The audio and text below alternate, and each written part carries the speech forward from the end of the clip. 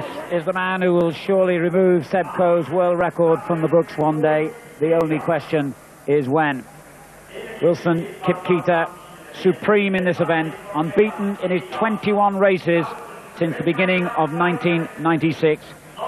And he has set 3 world records already this year, including equaling, of course, Seb Coe's long-standing mark of 1:41.73 for the 800 metres.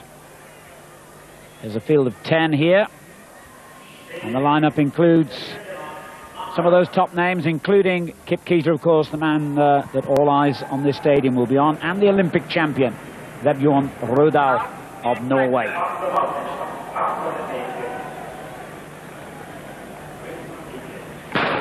The men's 800 metres underway, 2 laps of the track. And look out for these times. When Seb Coe set the world record all those years ago, he went through 400 in 49.64. Kipketer went through in 49.61 when he equaled it.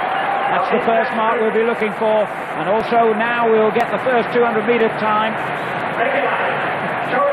Kengeli, the Kenyan pacemaker, has gone through at a wild pace. Well, I think he was clocked around about 23 seconds there. It was so fast the clock never stopped, Alan.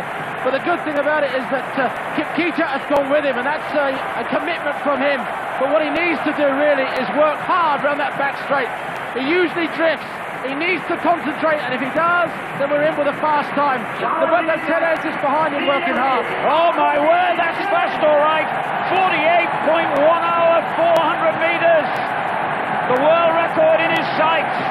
But now he's got to work hard down that back straight. He's got to commit himself and pull away from the rest. Teles it is that goes with him. But Kipketer is working hard, but is it hard enough? Teles, the world silver medalist, in second place. Concella, the Commonwealth champion, is third.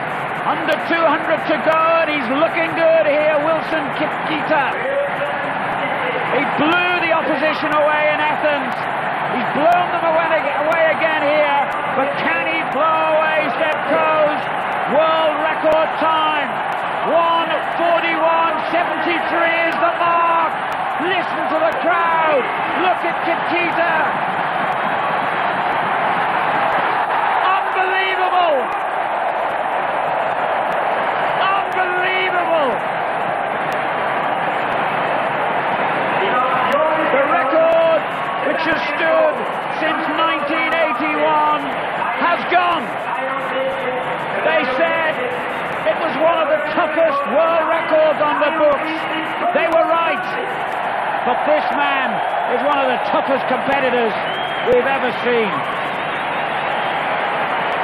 2 world records in one night in Zurich, and that one will live in the memory. Unbelievable.